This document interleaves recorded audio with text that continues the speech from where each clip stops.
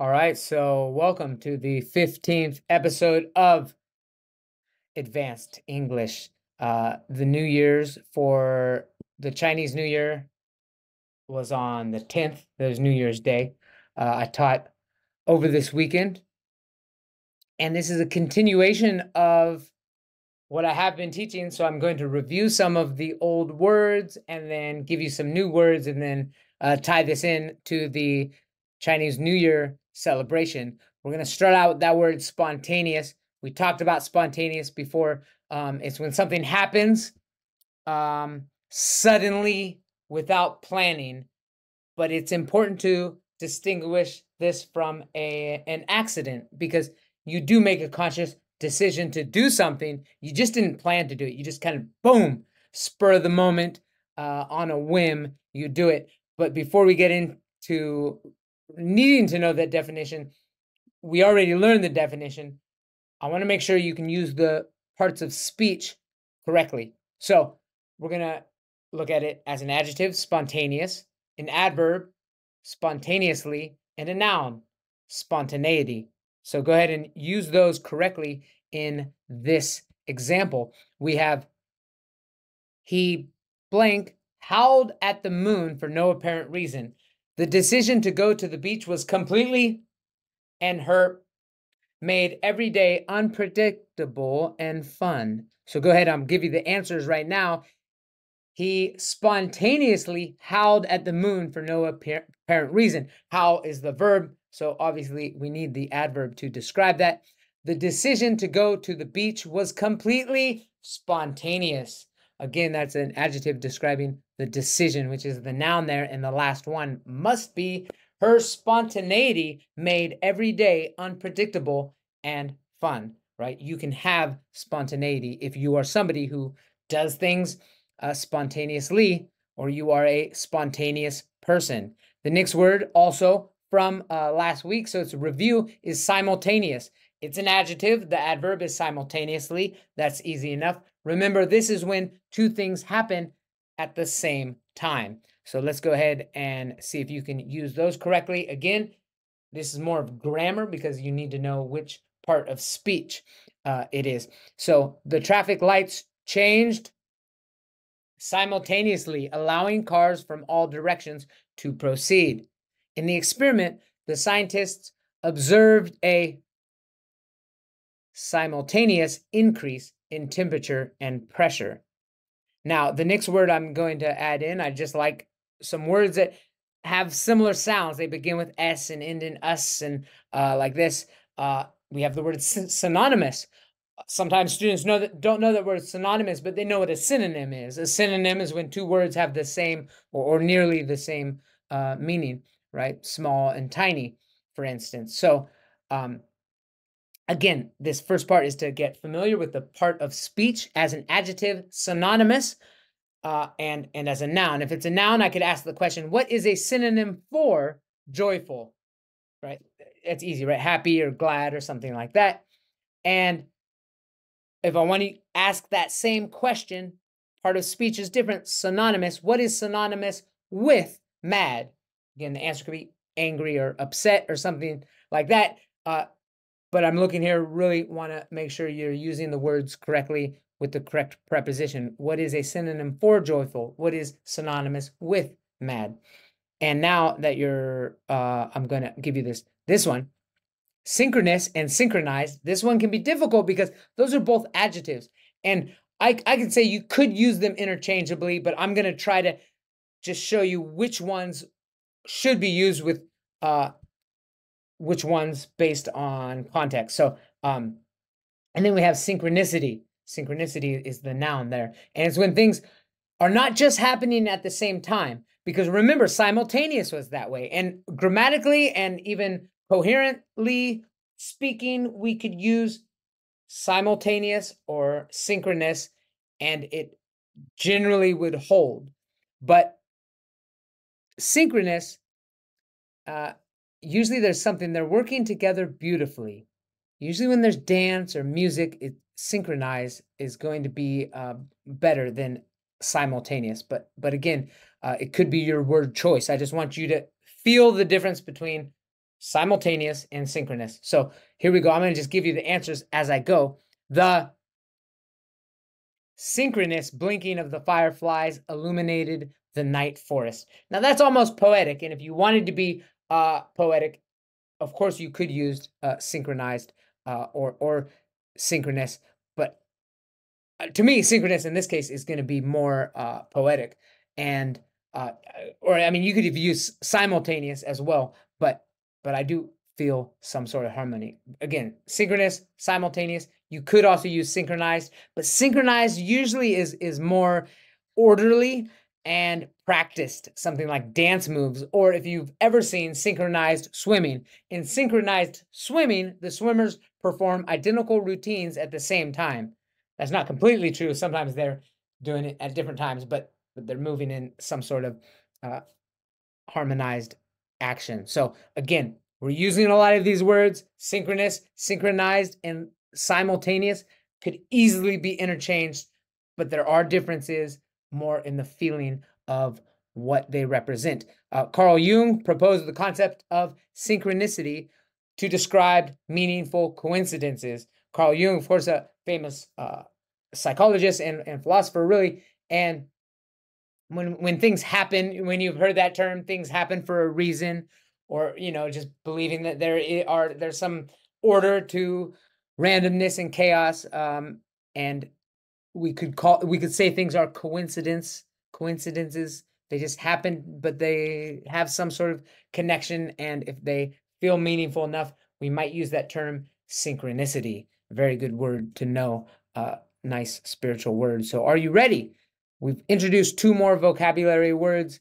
We went through the parts of speech. Now I'm going to keep the part of speech the same, and we're going to use the word correctly. Again, I want you to choose the best answer. Because they're all adverbs, you could, there's really 2 that could be used interchangeably, but there still is a best answer. And I want the best answer, at least based on what I've taught so far. So we have simultaneously, synchronously, and spontaneously. The fireworks exploded blank in the sky, lighting it up. I'll say blank because I want you to read the first 2. The orchestra played blank, every instrument in harmony, right? Again, we're talking about music, we're talking about harmony. It makes more sense to use synchronously in that context. But by all means, of course, you could say simultaneous as well as this. The fireworks exploded simultaneously in the sky, lighting it up. Again, you could use that. I'm not saying you can't, but definitely the best answer is simultaneously here, synchronously here, and here we go. They spontaneously decided to start a band after school, and that's going to make the most sense there. And now I want you to group 4 actions using these words: synonymous, simultaneous, synchronous, and spontaneous. Deciding to sing in the rain, spontaneous. Twins laughing at the same joke, simultaneous. Friends dancing together in harmony, synchronous. And finding 2 words that mean the same thing, synonymous. All right. And which action shows spontaneity? Planning a trip for months, jumping into a pool fully clothed on a hot day, walking in sync with music.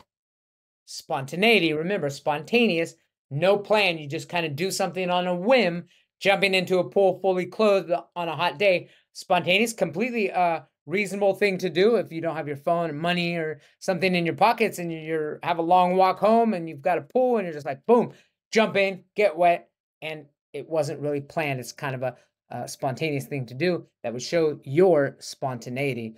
And next one is a question I would ask my students here. When have you done something spontaneous and what was the result?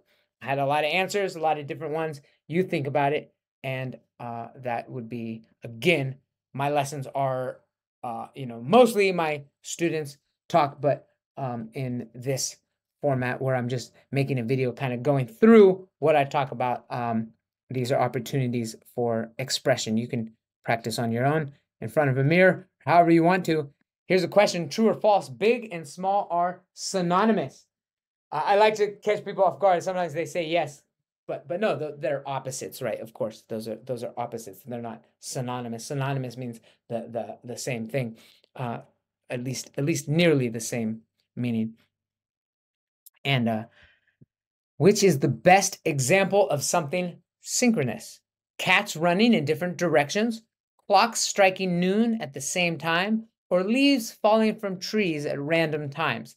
Now, I throw this in there because I know I was talking about how synchronous is about harmony, music, and dancing. This one's not in that case, but there still is a sense. And given the other options, it is B, clock striking noon at the same time.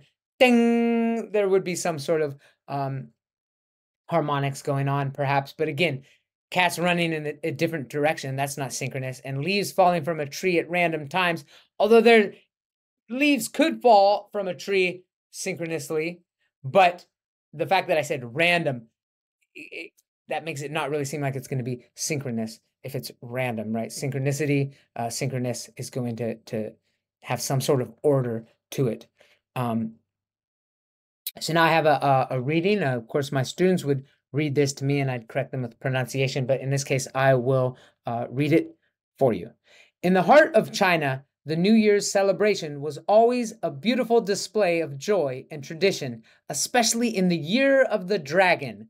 Dragons, symbols of power and wisdom, inspire awe and wonder. This year, as the fireworks light up the sky simultaneously, creating a tapestry of light over the town, and the sounds of laughter and music become synonymous with happiness, the spirit of the dragon seems to encourage spontaneous joy among the people. Without any planned prompt, dancers in dragon costumes begin to weave through the streets, their movements synchronized with the beating drums, bringing the legend to life. Of course, our story here is about the year of the dragon, which it is. Now we are in the year of the dragon, and now I'm going to ask questions based on that reading. It's possible there's incorrect information in that, but I've tried to verify that, use all my vocabulary words, and according to the reading, what do dragons symbolize in Chinese culture? And this is true. Power and wisdom is the correct answer. And what does the word simultaneous refer to in the passage? C, the lighting of fireworks at the same time. That's definitely, none of the other answers really could work for this. The next one, what are laughter and music synonymous with according to the passage? Of course, happiness. And you could probably answer this had you not even heard or read the passage. Next question is, how do the dancers in dragon costumes move? Slowly and carefully, without any coordination, in synchronization with the drums, or independently of each other. Again, all of those answers are incorrect except for C, in synchronization with the drums. What encourages spontaneous joy among the people? Looking at all those answers, you could look at it, if you think about it, spontaneous. It can't be a planned event. It is the spirit of the dragon. Again, that was more according to the passage than any background knowledge, but you might be able to kind of figure it out even without that. So true or false questions right here, or true or false statements that tell me if they're true. If they're false, I like you to correct them. Tell me the sentence, correct it for me. The dragon is a real animal in Chinese culture. Of course, that is false. Although it depends how you look at it. I mean, it is a real mythical animal in Chinese culture. Fireworks are set off at random times during the New Year's celebration. That's false, although in reality, people do tend to light them off at random times. But I mean, there is some purpose in there. And the sounds of laughter and music are associated with sadness during the celebration. False, right? That's happiness. And dancers wearing dragon costumes move randomly without following the music. Again, that's false. They were moving to the beat of the drums. And spontaneous joy is an unplanned, happy reaction from the people. Again, according to the passage, yes, that is true. And then I have a fun fact. I talked about that mythical creature, right? Mythical is like legendary. We talked about that actually last week when we talked about the Tianqi monster in the Jilin province of China that is very similar to the Loch Ness monster. It's a very deep lake caused from a crater. Similar looking animal, kind of interesting. But again, it's mythical. Nobody's really ever seen that. We learned the word mythical. Dragons, of course, are mythical creatures. They don't exist in reality, but they exist in our imagination, and we can refer to them, and we usually understand what they are. However, dragons do come in different forms, and I showed these. Now, this is the Thai naga. That naga is actually it's an English word. It comes from Hindu culture. In Thai, it's nak. And the Chinese dragon is here, and then like I call it a European dragon, Western dragon. You know, and there's differences between all of these dragons. Some of the main differences, of course, are the Chinese dragon has legs. The Thai naga doesn't have legs, but this is like Thai zodiac. They have all the same animals as the Chinese zodiac, but instead of the dragon, they have the naga, and the naga is, you see it all over. I'm going to describe these. I don't talk much about the European dragon, or I don't in this listening comprehension portion of this lesson, but I talk about, I mean, this one breathes fire. It has wings and can fly. The Chinese dragon actually does fly, but it doesn't have wings. I mean, you know, it's a mythical creature anyway. Why you don't need wings? So this one's listening comprehension. I actually don't let my students see it. They just listen to it, and then I ask them the questions. But in this case, if you want, you can close your eyes while I read it. I have a different screen opened up for my students, and so you can just listen if you want. The Chinese dragon and the Thai naga are mythical creatures that hold significant places in their respective cultures, yet they differ in symbolism, appearance, and cultural importance. Chinese dragons, often depicted as long serpentine creatures with legs but without wings, symbolize power, strength, and good luck. They are seen as wise and benevolent, associated with bringing rain and representing imperial authority. On the other hand, Thai nagas are seen as large, protective serpents, usually connected to water. They guard religious sites and are believed to protect Buddhism, bringing rain and fertility. While both are respected, the Chinese dragon's role is more varied, touching on prosperity and power, whereas the Thai naga focuses on protection, religious significance, and fertility. So, if you didn't, if you listen to that, then I asked the question. So the Thai nagas are most closely associated with which of the following? Imperial authority, water and protection, or bringing rain for crops? The correct answer is water and protection. And how are Chinese dragons typically depicted? As winged serpents, as long serpentine creatures with legs, or as large snakes guarding temples? As long serpentine creatures with legs. Serpent, the word serpent is like a large snake, maybe a mythical snake, although I think real snakes can be serpents, perhaps in different contexts. It's like the group of snake-like creatures. So serpentine is just a snake-like creature, basically, and that is how it was, how they're depicted. They have legs. Now, what role do Thai nagas play in their culture? Symbolizing power, representing imperial authority, or protecting religious sites? The correct answer is C, protecting religious sites. True or false? Chinese dragons are seen as malevolent creatures in their culture. Now, the listening was benevolent. Benevolent means good. Malevolent means bad. Mal means bad. You'll see it in things like malaria, which is like bad air, even though we know that that's not the cause of malaria. Now, in areas that had like swampy water or whatever, they thought that's where it came from. Anyway, you'll see the word malpractice, malinformation, right? Mal means bad, and benevolent means good, and they are seen as benevolent. So, Thai nagas are depicted with wings. That is false. Not only do they not have wings, they also can't fly. They're associated with the water. The Chinese dragon is a symbol of imperial authority. Imperial is like royal, and authority is like the rule, the royal rules, and that is true. Nagas are primarily associated with bringing prosperity and good luck. That's not true. The Chinese dragons are. I wouldn't say they don't or they're not, but that's not specifically what they're about. They're about protecting. And I believe actually both, this is also true, where both creatures are considered protectors in their respective cultures. The Chinese dragon, I think, we didn't talk about it. It may. Some of my students said yes, they are associated with protecting, but they are definitely power and wisdom and good luck. And Thai, it is more about the protecting the temples. You see it in all the Thai temples here. You see them going up the stairways and on the roofs.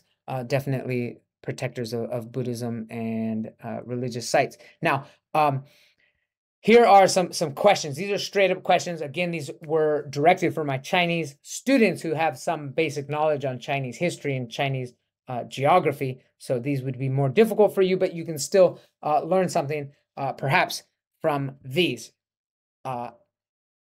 So the question is, the Lantern Festival marks the final day of the Chinese New Year celebrations. If you were to observe the most traditional lantern displays, where would you go? Guangzhou, known for modern interpretations, Shanghai, known for its international influences, or Xi'an, with deep historical roots in Chinese culture. Now, there's kind of leading answers that I think you can figure out. It is Xi'an. I think that's where the terracotta soldiers are as well, unless that's Anxi. There's Anxi and Xi'an, but I think that's Xi'an. A lot of culture there. You can figure that out. Shanghai, of course, is not a very old city in respect. It's not going to have as much. Guangzhou is old, but less fundamental in Chinese ancient history. So if you are celebrating Chinese New Year in the city known as the birthplace of China's first major dynasty, where are you? So I had some students disagree with this. They said that, but the word major dynasty, there were dynasties before this, but it's Anyang, related to the Shang dynasty, that's where, again, according to, I actually had AI generate some of these questions. I was creating this lesson plan. I go back and forth, bring real information, try to tie things in together to make it kind of flow well. From my best understanding, that is the correct answer, but I did have a couple students say something otherwise, and I said, that's fine. I'll take your word for it. And during the Spring Festival, families clean their houses to sweep away bad fortune and make way for incoming good luck. This practice likely originated from, again, if you're not Chinese, you probably would have less knowledge of this, but you can kind of think coastal regions due to the humid and salty air. I mean, doesn't seem as likely. The northern plains where dust and sand from the Gobi Desert influence cleanliness practice. I mean, those all could be possible things, but south of the Yangtze River, where cleaning rituals are prominent, is actually the correct answer, and not all my students got that. The dragon dance is synonymous with Chinese New Year. If you are watching this dance in the city where the Silk Road begins, you are in Xi'an. Again, Xi'an, a very historical town. A lot of kind of things came from that area. Now I have a comparative question here. Which event is older, the founding of the Ming Dynasty or the invention of fireworks? And this was supposed to be covering that up. That is the answer right there. The correct answer is the invention of fireworks. Older, they're much older actually. Fireworks were invented during the Tang Dynasty. I mean, that might be like 1,000 years before or something, and much earlier than the Ming Dynasty. I asked my students to describe your favorite Chinese New Year tradition and why it's meaningful. A lot of them, of course, they like their lucky money. That's something that is nice. It might not be as meaningful. They make their dumplings. They visit family. They do different activities. Sometimes it's families. Different families might have their own family traditions that aren't actually part of like they travel to somewhere fun or something and eat something good. And now I have that one is, we don't need that slide, do we? I have some word scrambles. Here's a little fun game just to wrap it up. What word is this? We'll start out easy, and it's a word scramble, right? L U C-K. Luck, right? Luck.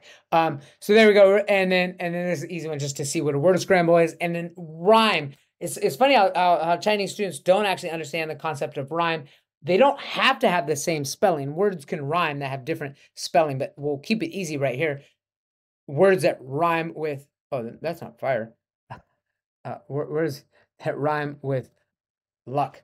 I just gave you the answer to one of them. So words that rhyme with luck are duck and truck, D and TR. Those are the easy ones, but I just gave that one away. Now you're probably gonna figure out that this one is fire because I just said that when I was copying these. I didn't even catch that all week long until now. But again, this is just fun little word scramble. The word is fire. Now, these words rhyme with fire. What are they? Now, if you're learning British English, that is a Y. But in American English, we keep it I, which means it is spelled the same way as the verb to tire. This is a tire, right? The rubber part of the wheel, the entire thing could be the wheel as well. And then what about this? This is in my home. I'd more likely call it chords, right? This is like a cord, my extension cord or phone cord, charging cord. But when it's more industrial, definitely the telephone or electric that go outside, those are wires, right? A W there, wire. Next one, word scramble here. Do you know what it is? It starts with a D. Then there's an R. Then there's an A. Then there's a G. And then there's an O-N. And yeah, that's easy. That was what we were talking about today. And we're celebrating the year of the dragon. And then did I trying to think if I did. So this is correct here though. What this word rhymes with dragon, and both of these have the same word. I mean, they look pretty much the same, but this is a covered and this is a toy and the word is another W there, wagon. These are wagons, right? A covered wagon and a toy wagon. So that wraps it up for today's advanced English lesson. I hope you enjoyed it. And yeah, I did mention I will it's $25 an hour if you want to do a lesson with me. I'll just throw it out there. I actually only have a couple room for a few students. Most of my students are Chinese. Those are the students who are looking to learn English and are happy to pay that. And so I'll throw it out there, but that's really not the purpose. But I did have a couple people asking me, and some people thought it was much more expensive because again, I live in Thailand, and my wife and I worked really hard during our time in Phuket, saved up the money, bought this land. If you follow me on other social media sites, you realize I'm just like an organic farmer living off the land, homeschooling my son and just enjoying life in a simple way. And this is really my only form of income. I really just need about like $1,000 a month. I'm able to live very comfortably. I only teach on Saturday and Sunday. I kind of figured out the cost of trying to beat all other online English teachers, and I'm able to because I don't have any rent or mortgage or debt, and I do have the credentials. My master's degree is in education, focusing on language acquisition. I have a doctorate in psychology. I actually have some people who just like to talk about philosophy or psychology. So my time is $25 an hour on Saturday and Sunday. I do have some availability, so I'll throw it out there if anybody's interested. But like I said, that's not really the purpose of doing this. I'm just trying to get more people involved in what I'm doing. This is just one of many things that I'm doing. Again, the organic farming, the psychology, the growing, the homeschooling, doing all kinds of things. I'm getting involved, the podcasting, and I'm just living a simple life. My philosophy on money basically is money's necessary. Therefore, I want to create a lifestyle that needs as little money as possible. And I've done it. I've succeeded at that. Someday, in 2040, I will be completely self-sustainable, and I'm not going to be anywhere online. You'll have to come to my land to experience what it's like here at Earthroot. That wraps it up. I'll see you next week. Bye-bye.